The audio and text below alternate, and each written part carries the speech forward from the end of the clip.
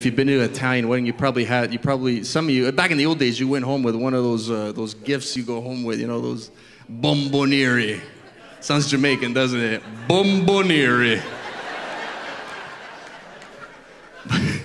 They don't do it so much anymore, right? But what the hell? You know, now you get something nice, like a dish for your candy or a cake server, something like that.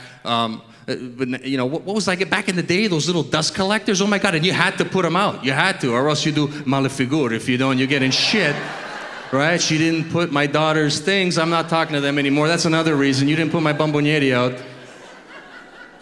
Like, what the hell am I gonna do with a guy with ripped pants, riding a unicycle, holding a bunch of grapes over his head with one hand, and balancing two birds with the other one?